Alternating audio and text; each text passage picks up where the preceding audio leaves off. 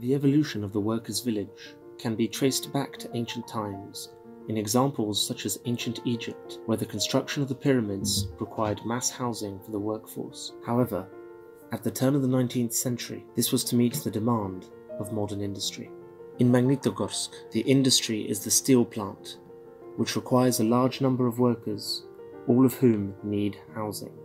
Magnitogorsk's street axis is directed towards the industry, highlighting it. Norilsk's workers' village had an inner block structure, similar to that proposed by Ernst May, with schools nested within the blocks.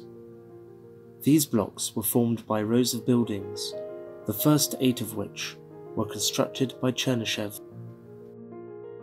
Other infrastructure and greenery were then distributed within the block. The traditional compositional orientation of the settlement towards the industrial complex was maintained along with the beam pattern layout. It was common practice to orient the main streets towards the plant's square. This is demonstrated by settlements designed for the Ural car building factory, as well as Magnitogorsk steel plant. This was an ideological concept which shaped the lives of residents. Though it proved unpopular, industrialization allowed for construction of similar buildings en masse. Today, sociologists can retrospectively look back at this experimental period, asking themselves, what can we learn from it? Я не просто функционально, так сказать, да, покупаю то, что нужно, да, особенно после войны, когда разруха была проведена, как установлено, рост потребностей тут начинается, такой специфический уже городской. Контексты меняются, да, приспосабливаются к этим контекстам. Меняющиеся люди, меняющиеся ожидания, привычки, стандарты, манеры, образ жизни. Все меняется. Поэтому можно ли оттуда вот что-то взять, так сказать, и просто взять и транслировать? Ну, может быть, что-то можно. Какие-то элементы, которые могли бы сработать сейчас и которые были бы, ну, хорошо бы работали независимо от контекстных вещей. После хрущевок эти вот панельные дома, готовые блоки, домостроительные комбинаты.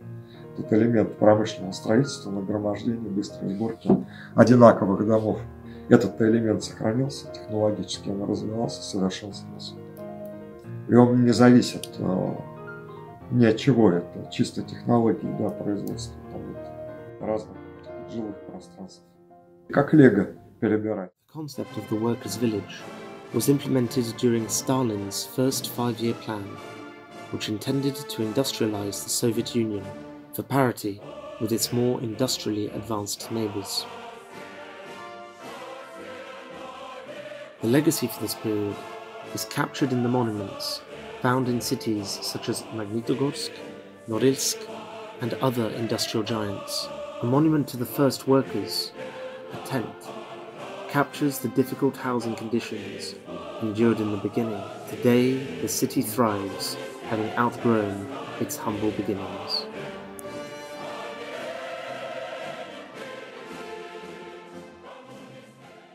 Today, remnants of these housing projects, initially intended for a 20-year service life, are either dilapidated or fast being replaced. However, subtle influences have endured. Row constructions still form blocks around which peripheral transit routes are organized. Today, this has evolved into what some may recognize as the superblock. This simple yet elegant principle is a viable solution to some of urbanity's greatest challenges pertaining to urban transport. Then there is the economics of the matter. Why were the mid-rise buildings prevalent? It all boils down to the cost of construction. The cost initially drops. However, at a certain point, the engineering demands cause a steady increase in the cost. This bottom-out point varies across each city, region, and country. Granted, there were inadequacies with the implementation of the workers' village. However, this is a strong argument in favour of low-rise, human-scale construction. From the research we have conducted into the workers' village, successful concepts can be drawn from this for implementation in today's context of resilient and sustainable urban development. parking space, tomorrow can become something like this.